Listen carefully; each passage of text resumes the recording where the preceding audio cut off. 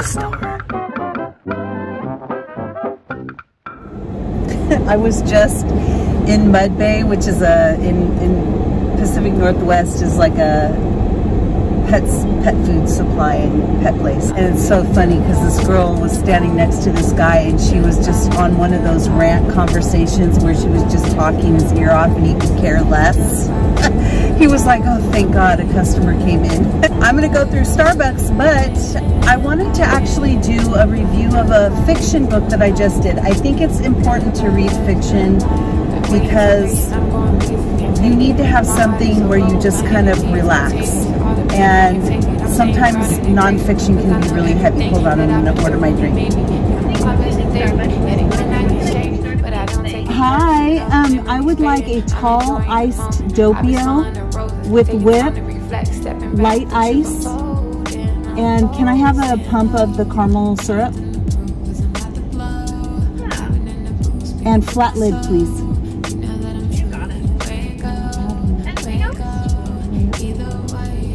I'm just waiting for it to catch up here. You put light ice? Light ice, you got it. Awesome, thank you. Yeah, can I get a name? Oh, Sophie. Thank you. Okay, see ya. Okay, so I wanted to do a little review of this book that I just finished, which is so cute, How to Marry Keanu Reeves in 90 Days. The title itself caught me. I just thought it was hilarious and I had to get it. Okay, I gotta pay, hold on. Thank you. Perfect. Can I just raw too? Thank you. Thank you. Ah, thanks. You too. Goodbyes, goodbyes, goodbyes, goodbyes. So the title alone, it was a book it was like all these new books just sitting in, you know, first of all, I went into an actual bookstore, which I was so excited to go into a bookstore. It was actually the whole reason why we went out. Hey, let's go to the bookstore. Because I just feel like we buy so many books online, and I know I do. I buy secondhand books online all the time, but I miss the act of going in and just finding a surprise, you know, like something that I wouldn't have known. I don't even know who she is. I wouldn't have known, but I loved everything. I loved her artwork. Look how cute that is, you know. Let me see. I mean, how adorable is that? So I thought, okay, I'm gonna go ahead and I'm gonna buy this book because the title alone made me laugh. And so I bought it, and I just want to do a little review on it because, I don't know, let's start doing book reviews. I'm always reading, and I really think that you should always have, I shouldn't be shitting on you, but reading is so important. And I know a lot of people do audio, and that's fine too. I actually physically read my books still. I absolutely love doing that, but there's no reason why you can't do audio as long as you're taking in the information.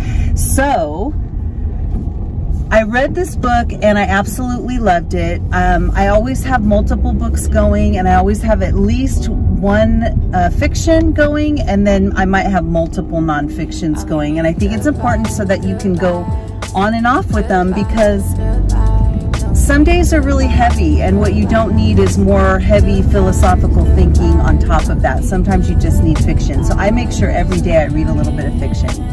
And I might do a little both. I might read fiction for a little bit, and then I might switch into reading some nonfiction. And I have the schedule that I do that every single day after work, after I've taken care of my baby, my senior doggy, I read. And then when I'm done with that, I watch TV or whatever, but I always make sure I get in my reading. So what did I think about this book? Let's see. If I did it if I did stars, right, up to 5 stars, I would give her a 4-star. I think her characters were adorable. She did take the time to develop her characters, and there's really only 3 main characters in the book.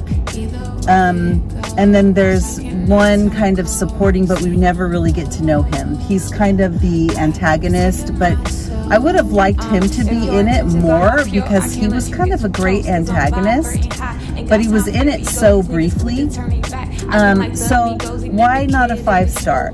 The story itself was super cute. It's about this girl who, you know, She comes from a family with money. She's an artist, but her family is not old money. Her family is new money. So she kind of explains to you that, you know, they're new money, but they have money, and she's been kind of lucky to always be living in, as an adult, in her father's building that he owns. And so you realize right away, okay, she doesn't have the same kind of pressures that most people would have, that they have to pay rent.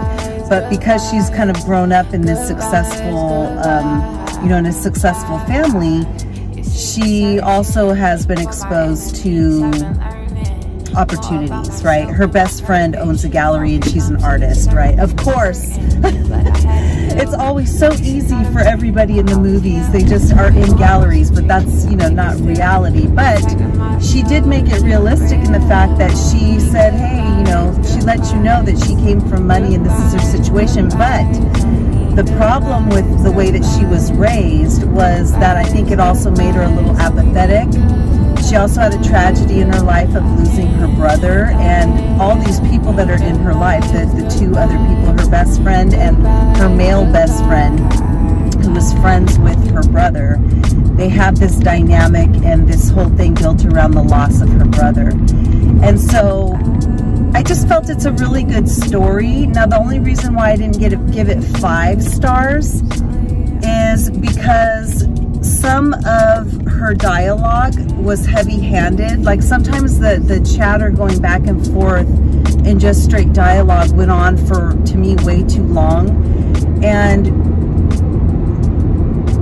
the main character's personality is almost a little childish and immature. So when that dialogue would go on too long, I would get annoyed with her.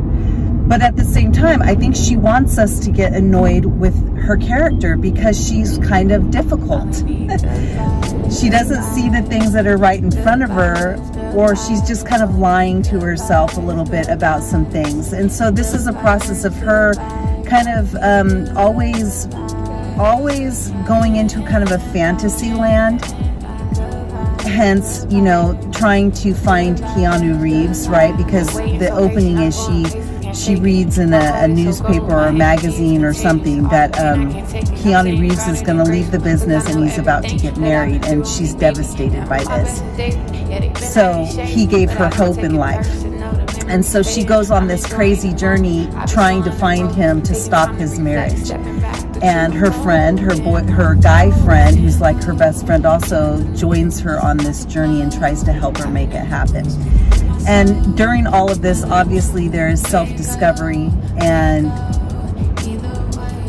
it's really about looking at our tragedies and traumas, and it's also about facing our life and the facts and the beauty that's right in front of us instead of always chasing the shiny object. And that's the main thing. So I give it a 4-star because the storyline in itself is really good. It was fun to go on that journey with her. It made me laugh out loud a couple times. It made me annoyed, you know, a couple of times.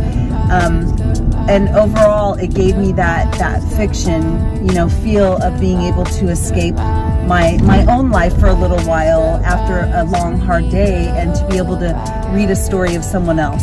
And so I would recommend you getting this book.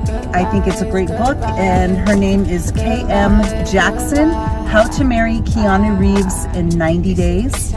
And she also writes under Kawana Jackson, which I also think I might at some point get some more of her books. But my problem is there are so many darn books to read and so many good authors that unless they sweep me off my feet, I often just go on to the next one. One of the authors that I am in love with, that I continue to read every single thing that she does, is Sarah Addison Allen. If you start with magic spells, you will be addicted to her. She's about to put out a new one, so we will definitely review that when it comes. But we are back now at the house. I hope you enjoyed this book review, How to Marry Keanu Reeves in 90 Days. I recommend it. 4 stars out of 5. Happy reading.